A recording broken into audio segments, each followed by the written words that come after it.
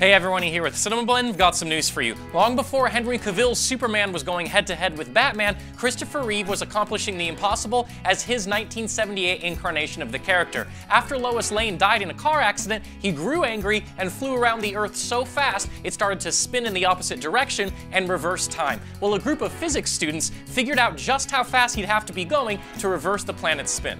The students are from the University of Leicester and discovered that he would have to be traveling at an angular velocity 46.296 radians per second, or approximately 660 million miles per hour. I'm sure you've always wondered, and now you know. In order to do this, he would have had to increase his mass 13.7 million times, and relativistic mass refers to the mass of an object moving very fast, so if we acknowledge Einstein's mass-energy equivalence equation, E equals mc squared, Superman could have transferred this inertia to the planet and essentially braked it. The study also notes that it would result in our extinction. I'm not going to pretend to understand all of this, but I now know that flying at 660 million miles per hour is how you spin the Earth backwards, so I'm gonna hop right on that. Superhero story science never quite adds up, but I don't imagine much about an oddly human-like super alien would make much sense. This is News with Cinema Blend.